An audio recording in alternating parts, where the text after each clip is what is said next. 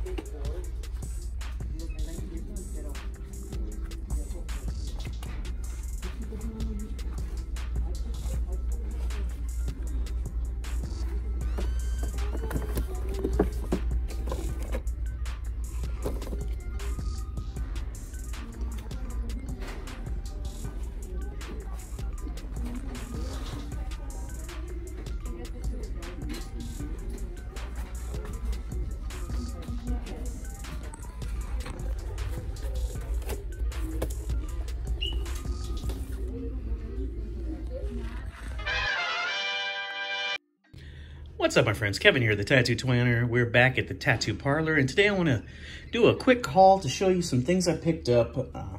You got to see my most recent hunt. Hope you enjoyed it. It may have been a quick one, but still good for me to pick up a couple items. So this is what I picked up from a Ross. I'm going to go ahead and show you them off. So we got Overwatch figure. Overwatch figure. I believe it's pronounced Zarya. Man, I really like this figure. I'm enjoying her outfit.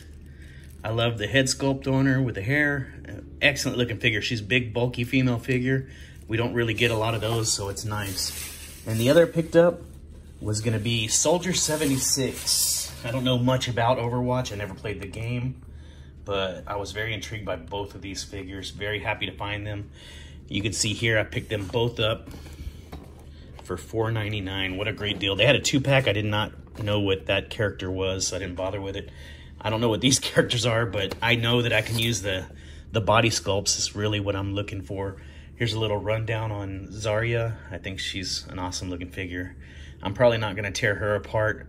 I do like the body from this Soldier 76, though.